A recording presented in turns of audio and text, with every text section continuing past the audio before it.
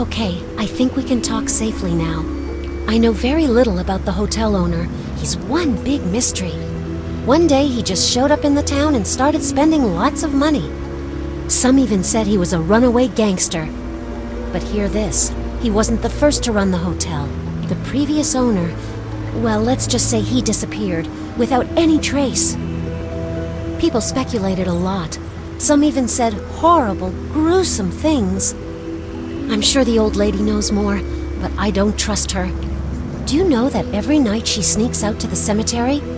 If you use this old elevator to go down to the water, you could take the boat there. Listen, I suspect what's going on, but it's just too crazy to tell now. We need more evidence before I start throwing wild theories straight out of the Twilight Zone.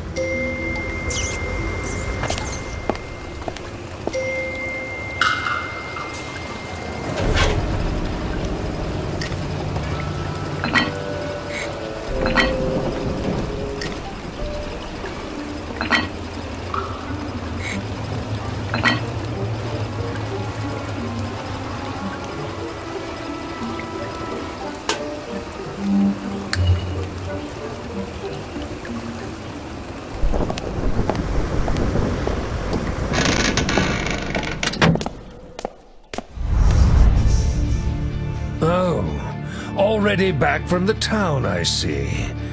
Well, did you find whatever you've been looking for?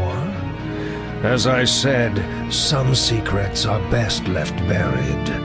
And believe me, this town has plenty. On the surface, it was a vibrant and prosperous community.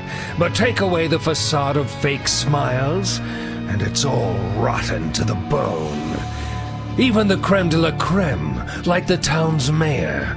A powerful, intelligent, and wealthy man, but so naive.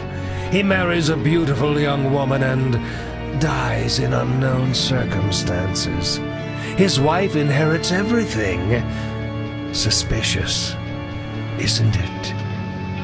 But life has to go on. Some will say he was murdered, poisoned, but most will live their own lives and keep up appearances.